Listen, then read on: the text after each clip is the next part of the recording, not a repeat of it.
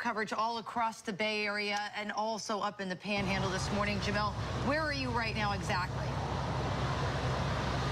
We're in Indian Shores, right on Gulf Boulevard. There's a large condo that's behind us, a fire pretty much destroying this building. You can see it right here. Firefighters are having a time trying to get this fire under control. That's because of the weather conditions that we're experiencing right now. They're saying that wind is fueling the fire. They have been here since 7 o'clock this morning working to put these flames out. We're told that this is a 4-unit condo building, 3 stories.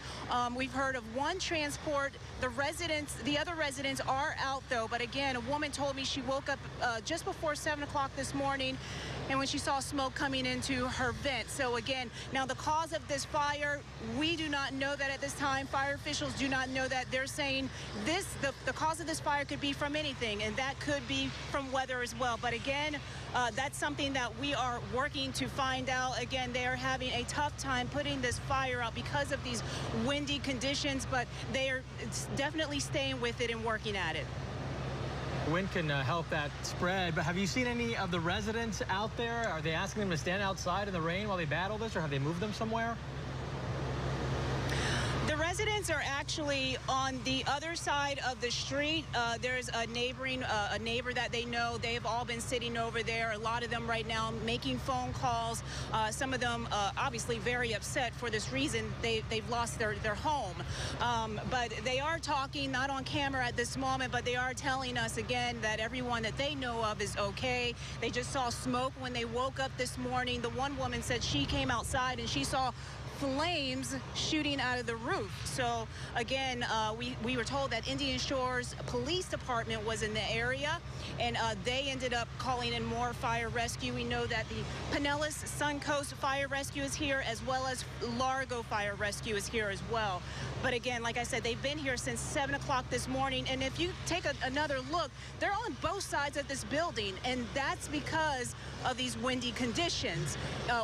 If they hit the water on one side of the building, well, you know what, the flames move back to the other side. So right now they're trying to attack this fire from both sides of the building right now. The windy conditions making it very difficult for them. But again, as we know, the residents, they're underneath a carport right now, and they're just watching their building pretty much be destroyed.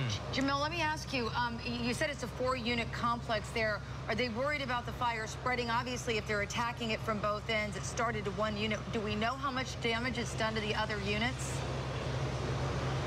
We don't know how much damage is done to the other unit, and I think that's what the fire official, he's trying to figure out for us right now. But again, like I said, they have been working on both sides of this building. You can already see that huge gaping hole from the top.